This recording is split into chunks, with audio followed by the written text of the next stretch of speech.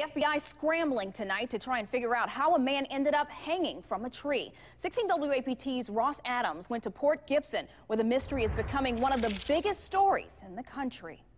The community deserves answers, specifically the family deserves answers. But they didn't get many answers from Friday's FBI news conference as investigators did little to tamp down growing speculation about an investigation gaining national attention. A black man hanging from a tree in Mississippi.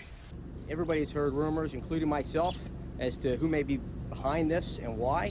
We're going to hold off and come to any conclusions until really the facts take us as to a definitive answer. Police crime scene tape marks the spot where officers found Otis Bird's body Thursday morning hanging from a tree just outside Port Gibson. The sheriff said Bird's feet were dangling 2 feet off the ground. I just think it's incomprehensible that something like this happened in 2015. You don't think he took his own life? No. No, I don't think he did. I believe somebody hung. Why would he go into the woods 500 feet away from his home to hang himself? Then he did 25 to 26 years in prison. 9 years ago, the state paroled Bird after he served more than 2 decades for the 1980 robbery and murder of a white woman. There's no proof that this was done in any retaliation for anything that happened in 1980. There's no evidence that's pointing towards that.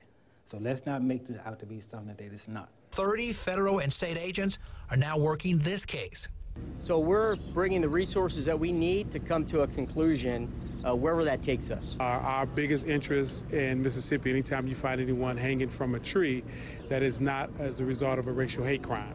Even though authorities have not said Bird's death is a hate crime, the Black Lives Matter movement now ramping up and planning a protest here at the county courthouse Monday morning. Reporting from Claiborne County, Ross Adams, 16 WAPT News.